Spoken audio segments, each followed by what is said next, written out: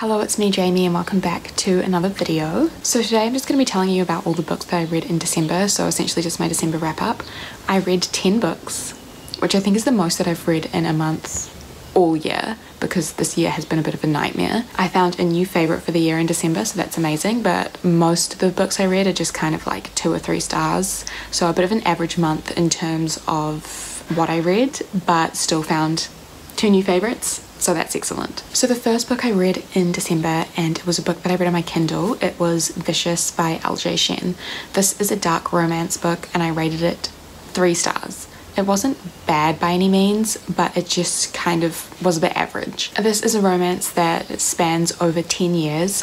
We meet our 2 characters when they're both in high school. Vicious is the main male love interest, and he basically is like super popular but also like horribly toxic, really awful, and bullies our female main character, who is the daughter of the people that are hired to like housekeep for Vicious's like mansion. They have this really awful toxic like connection where they're just like obsessed with each other, even though Vicious is really horrible to our main character Amelia. They're both just like very obsessed with each other. Also, this book is told through like their 2 points of views, so we hear both of them and they're like about their mutual obsession. Basically 10 years from when they first met, Amelia is looking after her sister with chronic illness, living in New York as a waitress. She just gets fired from her job, not the waitressing one, but her other one that she actually cares about. She gets fired, and then she has a chance encounter with Vicious in a bar where she has to serve him, and he is now like this big time lawyer, and he's still just as ruthless as he was in high school, but now he's like a lawyer, so it's worse. Vicious learns that Amelia has been fired, so then he hires her to be his PA, and shit just goes down. They fall in love and realize that what they feel for each other is love, even though it's like kind of disgusting how they treat each other. And then there's also this like really huge lawsuit storyline between like Vicious and his stepmom and his dad. Honestly, it all is a little convoluted and all very like far-fetched. I'm actually struggling to remember all the different plot points. But yeah, I think the reason I gave it 3 stars is ultimately because it got me out of my reading slump, which is great, and put me in a reading mood, which set me off for the rest of the month. But I do think that like while the characters were supposed to be awful, it just wasn't like super fun to read about, and honestly kind of like not that memorable as a romance. I really like dark romances, like the Penelope Douglas that I've read I've really liked, with the exception of Credence, and like there are some other like pretty toxic romances that I have read and loved, but this one just kind of fell a bit flat and was kind of boring, and all these different storylines, it just all seemed a bit much. Also, there was like the smut was like pretty boring, to be honest. Like the sex scenes, I was like, okay, like I don't know why this is hyped up so much, because like this is really doing nothing for me. Like I'm bored. I think in retrospect I probably should have given it 2 stars, but I think I was just like so happy to be reading again that I gave it 3. I don't know, it was a really fast, really easy read, and I will be giving Shen a go in the future, but this one just kind of fell a bit flat for me. The next book I read in December was Bad Girls with Perfect Faces by Lynn Weingarten. This is a YA thriller and I rated it 3 stars. But I read this in 1 sitting. Like, it was so fun. Definitely not technically good, but like so fun that I literally read it in the space of an entire evening. I mean, of course I did. Look how big the font is, and like the chapters are so short. It was just so easy. But basically this is a YA thriller about a girl who's in love with her guy best friend, and her guy best friend gets back together with his really toxic ex-girlfriend who like cheated on him and is evil. So our female main character decides to catfish this new girlfriend of his to like prove to her guy best friend that she's like a cheater and she hasn't changed, and then everything all gets a bit fucked up and the girl ends up dead, and then chaos ensues from there. It's all pretty insane, but it was such a fun read. I flew through it so fast. Technically it was just like really trashy, to be honest. Like it really wasn't saying much. I just loved all the plot twists. Our 2 main characters were pretty awful. Well, actually, you know what, not the guy best friend. Like he was alright. He was just a poor sick little puppy in love with an evil woman. But our like main character like catfishing this girl, like I don't know, like I know she was an awful human being, but like shouldn't she just try and like use her words to her best friend and like explain it to him rather than coming up with this huge plot. Again, it was another book that was just incredibly far-fetched, but I kind of love that about trashy YA thrillers, is that they just take these things, these situations, and turn them into something so ridiculous. It honestly just felt like an episode of Riverdale. Not that I've ever watched Riverdale, but I feel like this book is like what Riverdale would be like. Also, can we just say this cover is disgusting? It's just some lipstick with some flies on it. Beside the point. It was a really fun book. I don't think I will ever pick it up again. And again, it's another one that I don't really remember that much about. When I was reading in December, I literally didn't think I would be making videos again. So I took like 0 notes. I didn't think about anything critically. I just read for fun. So this wrap up might be a bit like, I might seem a little bit not all there, but yeah, genuinely I just read all these books for fun, so I'm just going to try my best to explain them and how I felt about them. But yeah, 3 stars. We'll probably never read this again. Actually, you know what, maybe I will. Maybe if I feel like eating some junk food or something, I'll like read this. But yeah, definitely recommend this if you're in a slump, because oh boy, I can't remember the last time I read a book in one sitting.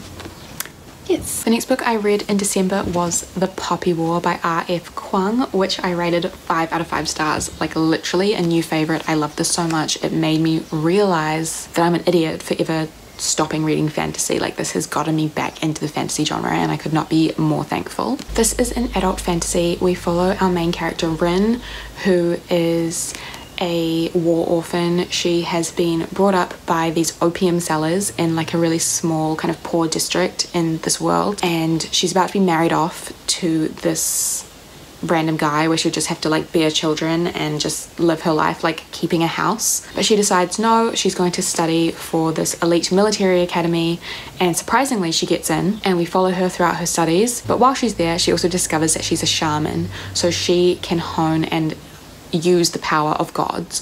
And people don't really believe in shamanism. They believe that shamans died out, or that they just didn't exist in the first place. But she's kind of like learning about this, learning about her magic, all that sort of stuff, and then all of a sudden, halfway through her year, a war breaks out again in this city, and now she's like fighting this war with like her classmates. It's really hard to explain the plot because it is so complex and intense. It was kind of difficult for me to read because I haven't read fantasy in a long time, and I'm diving into this like really complex adult fantasy, which is very, very political.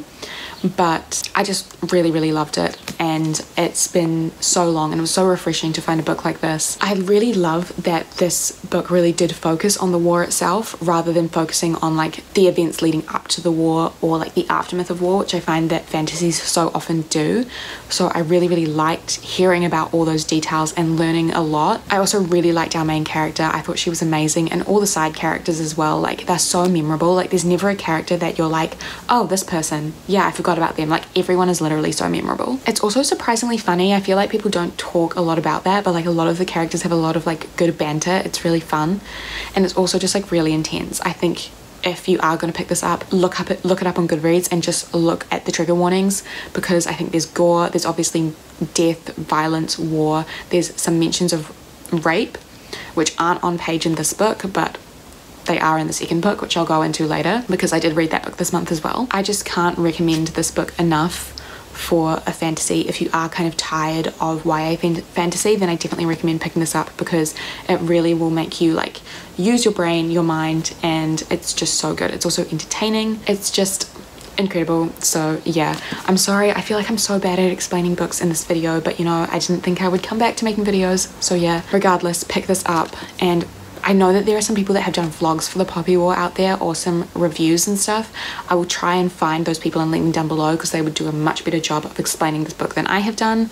But yeah, definitely recommend, like, new favorite of all time. The next book I read in December was Convenience Store Woman by Sayaka Murata. This is a novel translated from Japanese, and I don't even really know how to explain it. It's like a contemporary weird book. Goodreads says that it's literary fiction, so sure, I guess it could be described as literary fiction. It's only like 160 pages. It's just so easy to read. It's basically just about this woman who, she just knows that she's different. Like she grew up feeling like she was different from everyone else, and so she finds solace in her job working at a convenience store where she has worked for years and years. She just finds that it's like the easiest way to live her life. She finds so much comfort in like the neon lights and the sound of the till and all that stuff. It's, the author so beautifully describes that sort of stuff as well. Like it almost, like, I hate my hospitality job so much. Like, I love being an actor, so I hate when I have to like go back and pay the bills working serving tables. But then like the way that the author described the monotonous, like, peaceful comfort of working in this convenience store, I was like, oh my god, this reminds me of like working at my restaurants.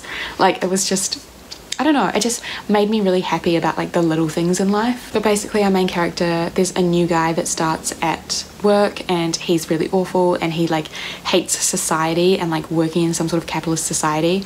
So they kind of like start not a relationship or a friendship by any means, but like a companionship, and he kind of like puts her world in a spin and makes her feel like she's not doing her job as a member of society. It's just really, really interesting and really good. Very much written like stream of consciousness, and I just really liked it, and definitely I would pick it up for a short book, and I would definitely recommend it as a short book to read if you're just looking for something to like fly through, and especially if you're thinking about branching out into stories from different countries, because this one was like a super easy translation. So yeah, I really recommend it. 4 stars for me. I just felt like I wasn't exactly left wanting more, but it just didn't have that 5-star factor for me, so that's why it's 4 stars. I know that's a terrible explanation and I'm a terrible critical reader, but yes, 4 stars. The next book I read was another 4-star read for me, and it is Starfish by Akemi Dawn Bowman. This is a YA book about a girl who loves painting, but she doesn't get into the art school that she always dreamed of going to, and she's also living with a really emotionally toxic, abusive mother, and she also reconnects with a childhood friend who she was in love with, and they were like fully in love, and they reconnect, and he kind of helps her along this journey. Our main character Kiko also suffers from extreme social anxiety. I read this really fast. I just thought it was a really, really heart-wrenching, sad story about a girl who is uncomfortable in her own skin.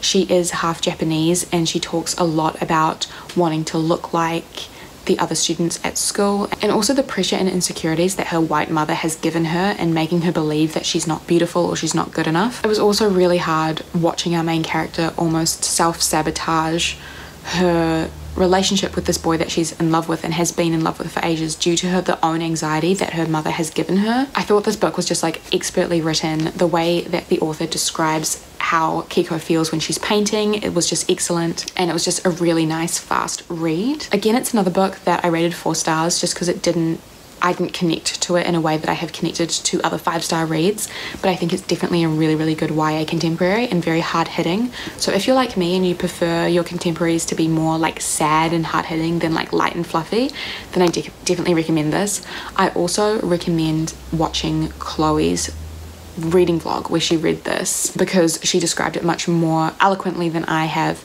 and I think she connected to the book on a deeper level than I did as well. So I think you should go check that vlog out if you want to hear more about this book, because again, it's another book that I read not thinking I was ever going to talk about it ever again. So yeah, I mostly just read it for fun and flew through it and didn't even really think about it. But yeah, really good little contemporary. Love this. I definitely want to read more by this author as well. But also major trigger warnings for sexual assault, because that is a big theme of this book, and also emotional abuse from a parent, and also anxiety if things like that can be triggering. The next book I read in December was a huge disappointment. I don't even know how to even speak about it. I spoke a little bit about it with my mum because she read it as well and was also disappointed, but it is Louis and Louise by Julie Cohen. I actually had this book, but it's gone missing, and honestly there's no love lost with that. This book is an adult fiction which basically follows the same person. We follow parallel universes, and in one universe this person was born as a woman, and in another universe this person was born as a man. I feel like this book was really trying to be feminist, but it just wasn't. Like, I don't really understand the point, and it was really awful because in one universe our like female character gets raped by one of her childhood friends, and then in the male universe they have like the same encounter, her and this childhood friend, but the guy ends up killing himself in front of like our male main character. So it was almost like by getting raped our female character saved this character's life. It was just really weird, and it was just almost just like, does the female timeline really have to include her getting raped? Like, it just really didn't sit right with me, because it's just like, obviously, like, you know, rape is like a huge thing and it's awful, and like it happens to women all the time, which is something that needs to change. But it also, I just don't personally want to see it in my fiction. Like, because this character was born a woman, she gets raped, but because she was born a man, doesn't get raped. Like, I just didn't want to see those parallels. Like, I really didn't, and I didn't think it was necessary or feminist in any way possible. I was also just really bored. Like, it was basically about our main character coming back to the town where they grew up and reconnecting with people from their childhood, and their mother is dying from cancer, so it's also trying to like reconnect with their parent who has cancer, and it was just so boring. I was just suffering through it, honestly. Like, I know I rated it 2 stars, maybe on retrospect I should have rated it 1 because I can't think of a single thing that I found enjoyable about it. The first couple of chapters I was like, oh yeah, like this is gonna be really good, like I'm really excited for this, and then just like nothing happened that was interesting or even worth talking about apart from that mention that I just said, because it really rubbed me the wrong way. And I agreed with, and my mum agreed with me as well when we talked about it. I was like why did the female version have to get raped? Like, it's just completely unnecessary, and I personally just don't want to read it. I don't want to read about it, and I don't want to see it on the page. Like, even on Goodreads, I'm looking at it, and one of the genres is feminism, and that's just not true, because I didn't find this to be a feminist piece of work whatsoever, and I think a lot of people would agree with me. I'm just really disappointed by this book. Like, it doesn't need to exist. It wasn't doing anything special. It didn't do anything special. It didn't have these like greater themes that I found to be particularly useful to my life and to enhancing my mind by reading. So yeah, definitely not. Don't pick this book up. Can't wait to talk about it further in my worst books of 2020 video.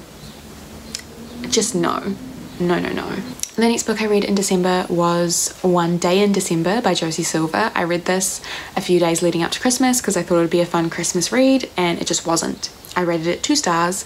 It's an adult romance that spans 10 years, and basically it's about this woman who is on the bus and she falls in love at first sight with a man who is outside of the bus, and they both connect, lock eyes. He tries to get onto the bus but he doesn't make it, and then she spends like basically the entire year after that searching for this man, and she finds him when her best friend introduces her to her new boyfriend, and it's the guy from the bus. So basically we just span 10 years of like the romance between our male main character and the best friend, and then our also main character goes off and finds like this other man that she falls in love with and gets married to, and it's very much just a story of like heartbreak and right person wrong time and all that sort of stuff. I just found it again to be really boring and really dull. I didn't really care about any of the romance, and I was just really annoyed about how the characters went about things. The act of miscommunication is one of my least favorite ways to progress a plot and to create a plot out of, and that was a huge part of this story. Like, I just didn't understand why our main character didn't from the get-go say to her friend, oh my god, your boyfriend is the guy that I saw on the bus, and I love you so much, so I want you to explore this relationship, but I'm just letting you know so you're not in the dark about this. Like, how easy would that have been? That would have solved so much conflict. I also just hate cheating, and our main characters obviously like cheated, and it's just like, this doesn't make me root for them in their relationship. And I also just feel like these characters also wasted so much time by being in these relationships with people that they weren't in love with, and that was just really exhausting for me to read about. Honestly, like, I was pretty impressed with myself because it was a pretty long book and I read it entirely in one day, and I managed to actually get through it, but it was difficult for me. And you know, there were some moments where I was just like, oh yeah, like this is fun. Like, I found the beginning to be really fun, but then there were just parts in the middle that were just like boring. It kind of reminded me of the book One Day by David Nichols, but like less charming. And I really love books that span over a long period of time. So I guess maybe that is a reason that I liked it as well. Like, I even think that this book would be a really good movie. So there were obviously some aspects that I liked, but you'd need to get the right actors to make these characters likable, because the versions I had of them in my head were just not likable or charming whatsoever. Like, maybe give me a film adaptation of this book with Dakota Johnson and Jack O'Connell and I'll watch, and probably it'd be one of my favorite movies. But as book form, I just didn't really love it, so 2 stars. The next book I read in December was a Christmas romance novella, and that is Merry Inkmas by Talia Hibbert. This was unfortunately another 2-star read. Maybe I just don't like Christmas books, because all the Christmas books I've read, I've given 2 stars, like literally. Like The Afterlife of Holly Chase, which I read last December, 2 stars. Like, I just don't even know what it is. But this book was very disappointing for me because I really love Talia Hibbert's writing and I love her romances, but this wasn't it. It kind of felt like it was written by a high schooler or someone writing their very first book, or maybe even Wattpad. Not that there's anything wrong with Wattpad writers, I'm sure that Wattpad writers are like really talented, but like I've only ever read after from Wattpad, and it kind of felt like that. Basically, it's about a girl who works in a coffee shop, and over Christmas she loses her job because she was sticking up for a homeless man, and then her manager like fires her. And so our other like male main character, he's a regular at the coffee shop, and he watches this happen, so he hires her at his like tattoo studio where he's a tattoo artist. While they're working there, they like fall in love, but he's like really toxic and weirdly silent, and he's really nice when he comes in to get his coffee like at the beginning, but then he just like all of a sudden like switches. I just felt like, obviously because it's a novella, like it has to, but I just felt like the book and the romance moved really fast, and I didn't really see what the two characters saw in each other, and I just didn't find them hot. I'm so sorry, I know that's really shallow of me, but like they're like not really our female main character, but our male main character, I just didn't find him attractive. Like, I'm so sorry. Yeah, I don't know. And then there was just like this weird event where he like takes our female main character to his family Christmas, and then his family is immediately like really loving, and she's part of the family. And I don't know, I just didn't buy it. I just didn't buy the chemistry. I just was really bored, and I felt like this book was 400 pages when really it was like just over 100 because it's a novella, and it just took me too long to get through. And yeah, I don't know, it's just disappointing because I really love Talia's stories about the Brown sisters, like Get a Life Chloe Brown and Take a Hint Danny Brown, but this one was just like boring to me and just a bit disappointing, and it didn't even feel like a Talia Hibbert story. It didn't have any of her witty banter, it didn't have her lovable characters, so yeah, not for me. Maybe it's the Christmas curse, who knows. But yeah, I don't really recommend this. Even for romance fans, I just like don't recommend it. The next book I read in December was The Dragon Republic by R.F. Kuang, which is the second book in the Poppy War series. I got this copy out from the library, and I was shocked when I picked it up because it is a brick of a book. It's nearly 700 pages, but I managed to get through it pretty fast for me. Like for a big book like this, I managed to read it in like a week, which is pretty impressive for me. So obviously I don't want to tell you too much about the plot of this one because I don't want to have any spoilers for the Poppy War, but basically we are still in the depths of war. Rin is now like a commander. She creates some new allies. She meets up with some old friends. There were parts of it where I was like, oh, this might be a 4-star read. Like it's just really intense and really hard for me to get through, and like some bits that were just like very complicated, but at the end, like the last third really secured this book as 5 stars for me. Like it was just so interesting. There were some of the best plot twists, some of the best relationship developments. Rin as a character has developed so much, and I just feel like every book in this series is going to be 5 stars. Sorry, I don't make the rules. But yeah, you already heard what I said about the Poppy War, so everything that I said about the Poppy War is exactly the same for this. Absolutely loved it. Our new characters that were introduced as well were just so amazing, so I love it so much. And then the final book I read in December, and the final book that I read for 2020, was another book that I read on my Kindle, and that was I Was Born for This by Alice Oseman. This is a YA contemporary, and I rated it 3 out of 5 stars. I think my expectations for this one was just so high because I have read Radio Silence by Alice Oseman, and that's easily a 5-star book for me, but this one just was slightly, it didn't have the same charm. Basically we follow 2 characters. One is a member of a really popular boy band, pretty reminiscent to something like One Direction or BTS, and then our other main character is a super fan of this band. So our famous boy band is going to be doing a meet and greet and playing a show in London, and our character travels to London to meet up with her internet friend and see this band. Oh, there's just so much that happens in this book. It's like really hard to describe the plot, but essentially our 2 main characters have this chance encounter. Our main character Angel, who is obsessed with this band, just has this experience that she never thought would be possible, where she's creating this, not so much a friendship, but just some sort of relationship with this member of this boy band. There were so many huge plot twists and plot lines in this book that were just really interesting. It's really hard to describe all in one go without giving too much about the plot away. It was really nice to go into this book not knowing much about it, so that's why I don't really want to explain the plot heaps for you guys. But I think the way Alice Oseman crafted all these storylines to interweave with each other was really good. I think Jimmy, our boy band member, the description of his anxiety was excellent. I thought that representation was really good.